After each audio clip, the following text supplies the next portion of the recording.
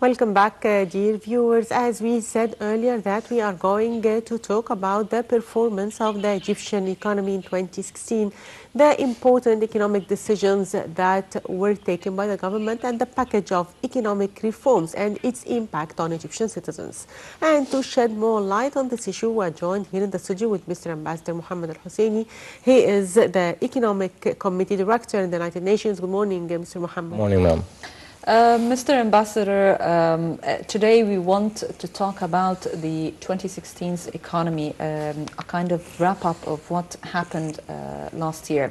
So we need to know your estimation for what happened in 2016 as a start. At the start, what happened in 2016, it was the first year since June 1977 that Egypt faced its own problem. Because basically the previous governments have been coming the 70 years, it was actually look like we are taking a pain relievers, that we have the pain and we see the disease in our economy and we cannot face that. Why? Because we don't want the citizen to face the hardship or even to come against the government. But to return back to 2016, we got a new administration. This administration wanted to back to return Egypt to how it was since 60 or 50 years ago. So in the beginning, in 2016, Egypt have delay in taking the decision of floating the pound because that's supposed to be done since 2 years ago. Because what happened in the country after the revolution in 2011 and the revolution in 2013, what happened is you have a lake and the financial fund which is coming to the country come in the less majors in the last 10 years. So when you talk about why we float the pound, and some of the people, which they don't know in the economy, the simple citizens, that they ask and they say, we are facing a hard time now, why did it happen, where is the positive effective for those decisions? When it's come to the economy is a complicated cycle. This complicated cycle, when you take a decision, there is no positive and negative. There is a long-run plan. Long-run plan, all of us need to look positive. We don't need to look negative. Why? Because now we are fighting back and we are solving our problem. I will symbolize that thing as when you go to a doctor, a surgery doctor, and you have a strong disease. This disease, you are taking a medication since 20 years and there is nothing is happened. So the doctor told you that he need to cut the disease part and then he will connect your body again. This is exactly what's happening in our economy. Because the first thing you take when you said, okay, I have a lack of funds, the foreign currency in Egypt in the last 3 years come to the less majors in the last 20 years, and that because of the tourists is not in the same income how it was before, because of course you are against war in the country and outside the country. And the second thing is the importing and the exporting gap. We are importing 80% of our goods, that there is no country, there is no uprising country with a strong economy importing 80% of its goods unless they are exporting 70 or 75%. Look like Singapore. Singapore is importing 92% of them goods, but they are exporting 95% to the worldwide. But you are importing 80% and you are exporting something like 20% of your goods. And some of these goods you are exporting the raw material, and this is a disaster. So when you consider it like that there is the foreign currency coming, or the dollar, let's say it like that, by the first thing is the Egypt, the tourist, this is already full. Number two, the export, it's not, and you have a war even in the 20% abroad. And the third thing, the huge gap happening, the importing the goods, which are the necessary and the unnecessary. And the fourth thing is Suez Canal income have been also less, not because of Suez Canal, because of the international trade have been going 30.5%, which when you combine all of that, meaning the out resources to the country for the foreign currency come down. So you cannot say that the pound is the dollar is 8.5 pound. No, the actual price is 13. So that was the first decision. That decision is supposed to be promoted. What we didn't do. What we do is we did the decision late in November 3rd. You're supposed, before you do the decision, when it's come to the economy, you put 3 plans. The first plan is what will be the effective of this to the simple citizen, and the second thing to the investors, how you can seek the direct and the indirect investors to the country, and the third thing, what will be your plan for the long run to making stabilization to your market. So based on that, what happened is the government make the order of floating the pound, and we didn't promote it in the right way, and we take it at the full floating under the base of the demand and supply to the banks. The only good thing is we killed the black market, because the black market, it was look like you are in two lines, the economy of the country and the black market, and the black market was eating the goods, was controlling everything in the country, and the only one who was suffering from that was the simple citizen. So what you are facing now, you are facing after you make the floating of the pound, you already remove the fuel subsidies, and that cause for you uprising to the prices for all the goods. Yeah, we are facing a hard time in 2016, and it will come more harder in 2017. Yes, this is my coming question to you, yeah. And your expectations for the year 2017 on the economic front. Actually, when we look to 2017, we first, as what we talk in 2016, the orders and the decision have been done. Yes. The VAT, which the new tax have been done, and removing the fuel subsidies.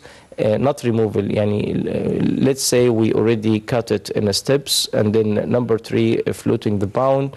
Number 4, we also did to the IMF. We have, yes. They are looking to us now with a different look, because we are not talking about the loan here, because the loan will go direct to the development in the country, in the poor destinations, look like the villages and places like that, and also to support the fuel. Yes. So when you come like that, the IMF, we apply for that loan since 2 or 3 years ago. Now, when they saw you at the government, you are already moving forward for that. They already approve, and they already sent for you $2.3 billion. So based on that, we are already moving. In 2017, we will face this decision on the ground. How? Now, the simple citizens, they are complaining about uprightening the prices, and you cannot uprise the salaries, because the institutions, the establishments, or the companies, or even the government firms, they have looked like a major standard system in uprising the salaries, by an annual increase or a half annual increase. And what's happening in the country affecting now the investors. The local investors, not the foreign investors, because the local investors have take a plan in the last 10 to 15 years in importing everything. Now, you don't have other, because the government have put a decision in March in uprising the custom fees, because now they don't want you to import everything, they want you to work. So the factories in the country have make a lot of requests saying, we have a problem when it's come to the gas and the fuel and the electricity. The government, the industrial union chambers have made a statement before 3 months ago that the government have already, and the Minister of Trade and Industry have already decided to lower the prices to the factories and support those the debits to the banks and the financial debts they have it in the last 4 years. So doing that, it will reverse the cycle of production to the country. It means that now we can compete when it's come to the exporting, and then the second thing in giving to the market the Egyptian products. This is the only way for us to not to make the simple citizen suffer, because if you are taking that good, you are importing that from China, it was costing you before something like £1, now it's costing you £100, but you can take it in the Egypt local market with a £10. So the simple citizen, or we are talking about 75% of the population in Egypt, will go to this market.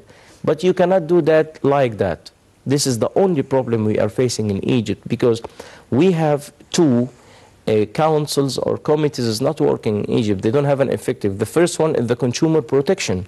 Consumer protection, the first major of them objects as a council, they must go and make a plan and control the markets. You cannot leave the market to the trade. The trader, he wants to gain a profit. He don't care what, okay, you don't have money, so don't come to me.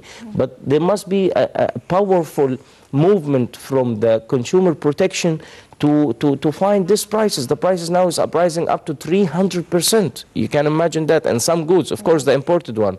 And the second thing, you need to put the international standard and the quality in the manufacturer for the Egyptian goods. They have made a new trend, and I volunteer in that, which is Made in Egypt slogan, that you are already putting standards to the factories. You need to follow these standards to compete the worldwide standards for the goods.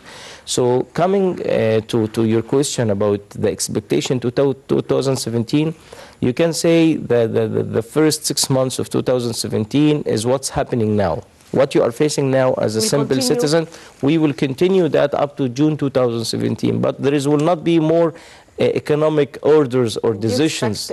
More increase in the prices? No, the prices now, it's look like to the dollar. It's coming the demand and supply. Yes. But what the government is doing now is they are cutting the resources to take these prices. The prices now is already high. It cannot be more higher than that. It cannot. Yeah. And the dollar cannot be more higher than that. The dollar now, after we received the second scale of the loan, and after supporting our industry, this is what we need to move. The government need to move in that, because based of supporting your industry, the industry is the backbone to the economy. This is the only salvation for us to return prices to the normal measurement and to lower the prices, of course. But the second half of 2017, you will find already a kind of stability. Yes, a kind of stability in the economy. Why? Because the control of all of this cycle is the foreign currency, nothing else. So, but sir, of course, the economic measures that were taken, it's for the public benefit. But the middle class are already suffering. Yeah. So when the middle class are suffering, what about the low-income brackets? Okay, this is a good question, because actually the middle class is suffering. Why? Because the income to them is the same, right? And let's put it like that. Those who they don't have a stable income, and this is a big scale in our community. What you will do to them? The administration in the country is already facing the hardship that no president can face what President Abdel Fattah al-Sisi is facing. Nobody is supporting him. I am talking about worldwide. Before, when your voice is not coming up or uprising, everyone is giving you donation and support. Now, when you return back Egypt's decision in the international firm, there is a brothers and there is neighbors is coming against your decision, because it's already coming not in a crossing to them policy. So your president is working alone. The only trust he have for the Egyptian people, and the Egyptian people already give him this trust, and they are already carrying with him in this particular time. When you come now to those in needs, because those they don't have a stable income, what we need to do as the government here in Egypt is the first thing that the army have make something like this for the consumer units to distribute the goods in a low prices, and this is in everywhere in the country. When you look to this, not to the mid class, I will talk about the lower class. To them, the only Actually, important. sir, we need to know more about what you're saying, but we ran out of time. Yeah, and Ambassador Mohamed Elhouseni, Economic Committee Director at the UN, thank you very much for joining My pleasure, us. And welcome once again to Breakfast My Show. pleasure, ma'am. My pleasure. Thank you, Mr. Mohammed. And now, dear viewers, we'll see you tomorrow with a new crew. And I'd like to thank my colleague Gina. Thank you, Shireen. Thank you so much. And